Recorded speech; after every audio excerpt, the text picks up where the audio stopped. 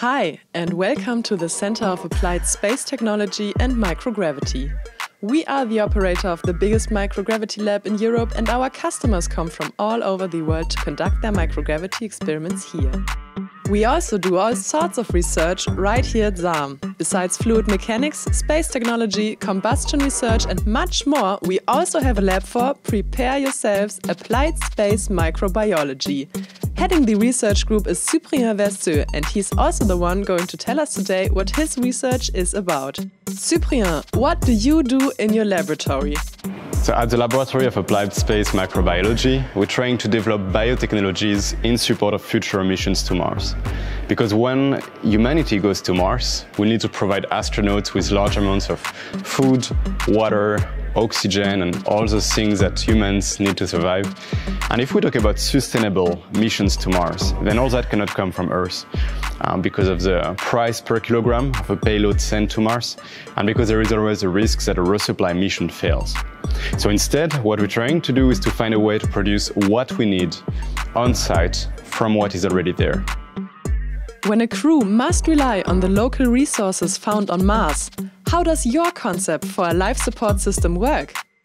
Yeah, one of the key components in the concept I described is cyanobacteria, which are basically green microorganisms that can do photosynthesis like plants. And the reason why we're interested in them is that some species we think could be grown almost directly with what we find on Mars. Because they need carbon and nitrogen, like any organism, and those can be found in the Martian atmosphere in a form that the cyanobacteria can use. They also need water, and water could be mined on Mars from the ground and the atmosphere. They also need sunlight, and we have sunlight on Mars, okay, a bit less than on Earth, but on top of the atmosphere we have about 43% of what we get on average on Earth. But then they need a lot of other small nutrients like iron, magnesium and so on, and those are present in the Martian regolith, the Martian soil, and the cyanobacteria we're using could use them, could extract them from the regolith. Okay? And then once we've grown the cyanobacteria, we can use them for different things.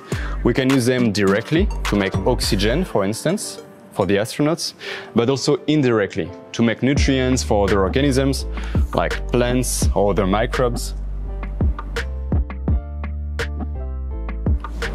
which in turn could produce different compounds of interest, for instance food or medication. So you can think of it as a small-scale ecosystem, which is based indirectly on what we find on Mars, and that can produce a lot of things that we'll need to survive. You and your team have recently published your latest findings in a scientific paper. What have you discovered, and is there a master bacterium? Yeah, so the goal of that recent publication was to find a good model cyanobacterium, because there are thousands of species of cyanobacteria and not all of them would be equally useful for that project.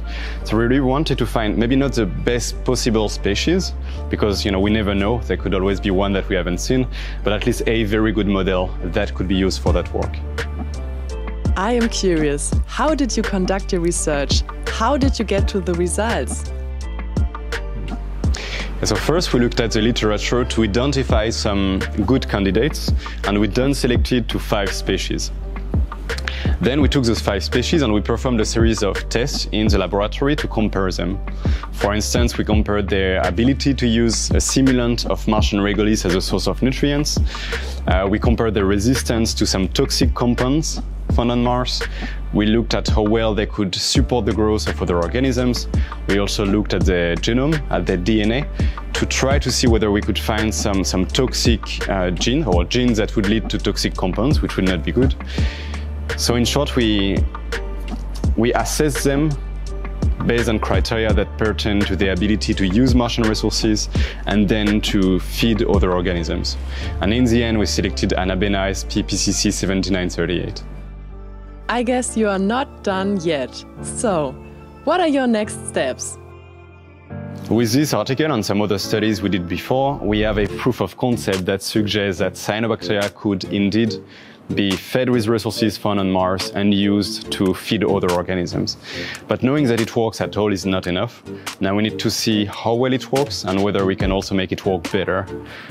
We also want to understand the biological mechanisms, understand why this cyanobacterium is so good at doing what it's doing. And eventually we would like to have practical solutions that can be sent to Mars. Cyprien, thank you very much. We are looking forward to hearing more from you and your team.